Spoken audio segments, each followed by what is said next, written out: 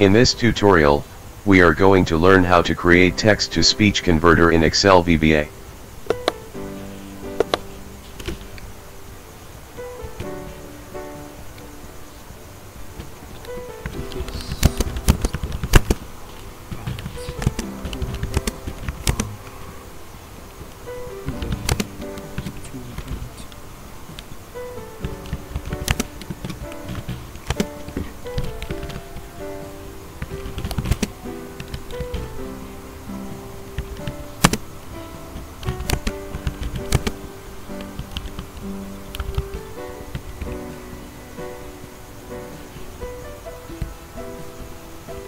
This is the part 1 of the student app creation series on this channel.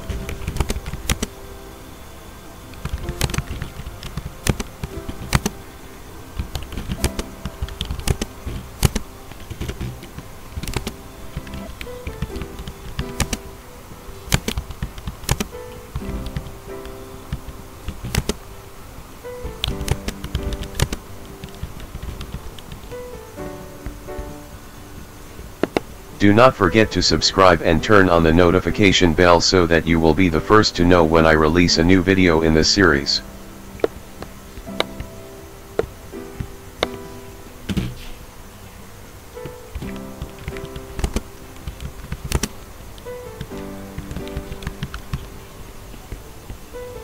Let's get started.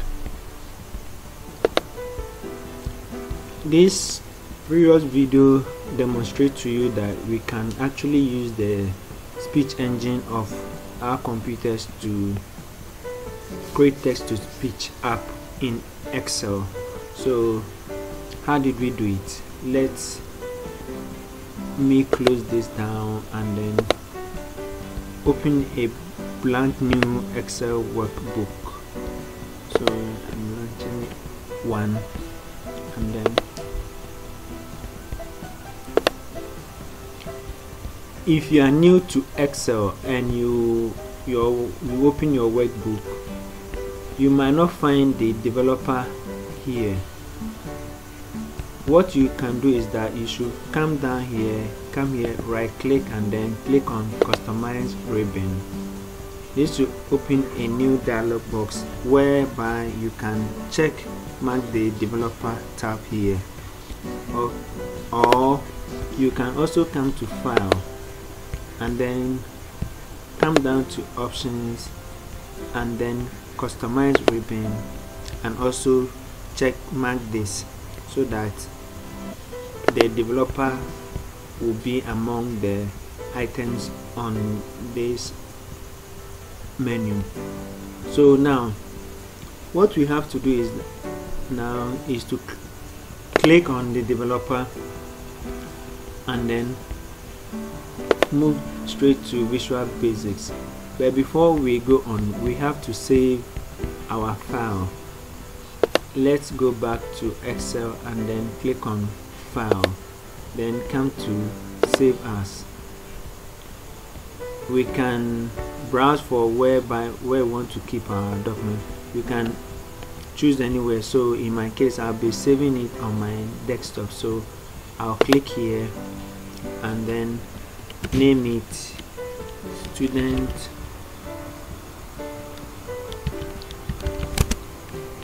app 1, and then I will come down here and save the workbook as a macro enabled workbook. I'll click on it and then click save. Now my file has been saved as a macro enabled workbook. Come back here, and what I'll have to do is to insert a new user form. I'll click on insert, click on user form, and then a new user form has been inserted for me. User form can be used to, it's actually used to design the user interface. As we'll be learning in this series, we will learn how to design our user form, and it will be part of this series. So now we can either expand the user form by holding and then dragging here, or we can come to the property bar and then click on height. We can change the height to 300, and then maybe the width we can choose 600.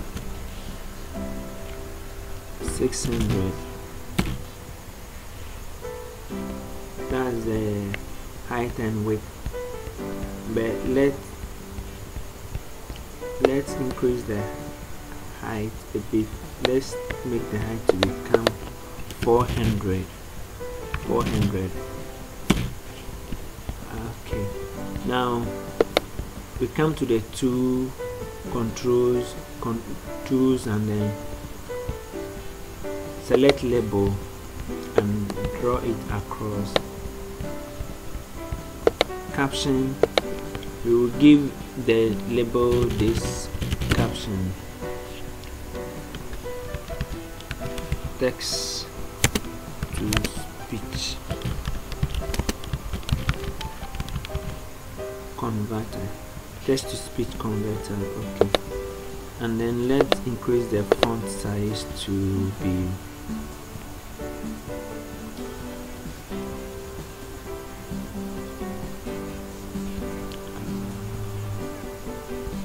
take bold, and then increase the font size to, let's say, 24.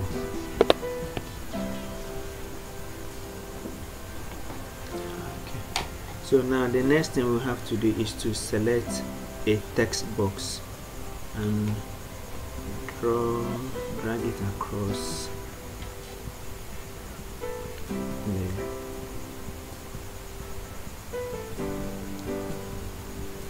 Let's name the text box txt speech,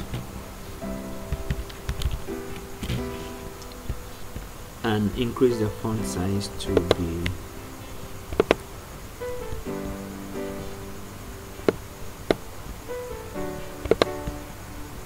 20.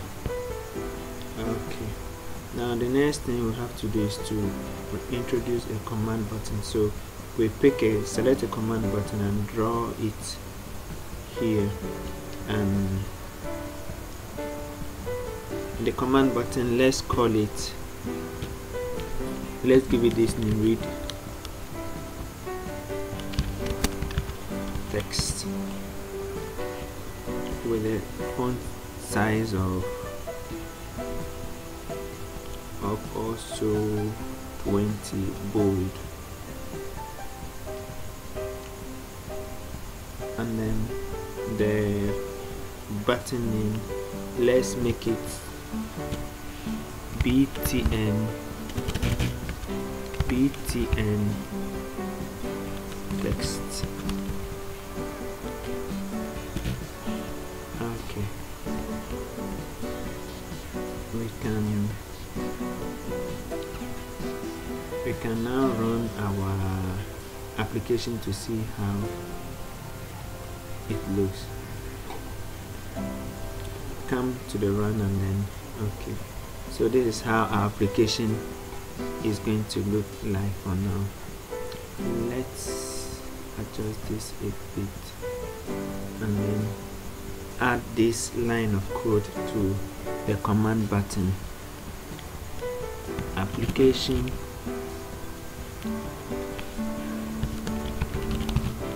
dot speech dot speak. Then we pass on whatever is in the text box will then be passed on to the function application.speech.speak. So now let's select the name for the text box, come here and then paste this here and close the bracket. If everything works out well, our application should run. Let's see now. Hi. Hi. Hi. Hi.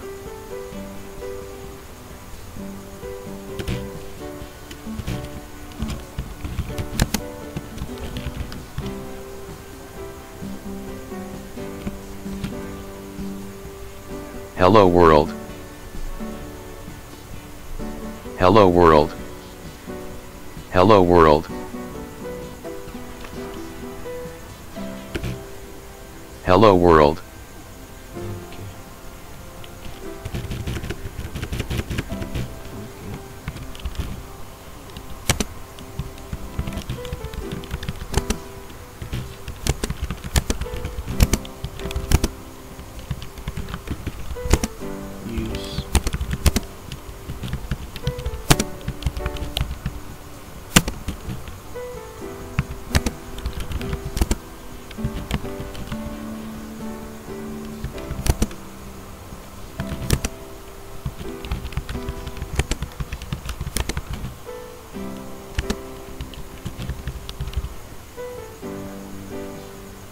This demonstrates that you can actually use the speech engine of your computer to convert text to speech. Okay, you must have noticed that when we were typing, the new words that we're typing kept on moving, but instead of it to come down to the next line, what we have to do now is to format the text box a bit more so that it will be able to have more thin line for, and then be able to accept new lines on another line. So let's come to multi-line and then set it to true, and then the next thing we'll have to do is to, let's take the tab key. We have to also enable the tab so that we can use the tab in our writing our sentences. Okay, let's set that one to true, and the last thing that we will have to enable is the enter key. Let's also enable the enter key and then make it true, and let's run it.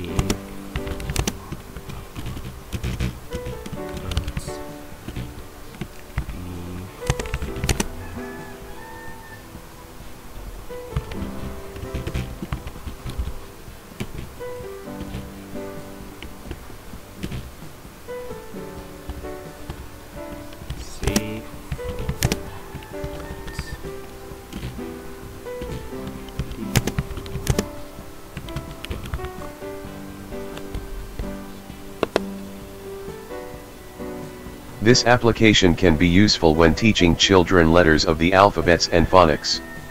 A for ant, B for boy, C for cat, D for dog. Okay, so in our next episode we will learn or take this development further and then create it so that we can be using it to teach our kids and also students how to learn phonics and then the letters of the alphabet. Please do not forget to subscribe, like and share this video so that I'll be able to continue to make such tutorials for you in the future. Thank you.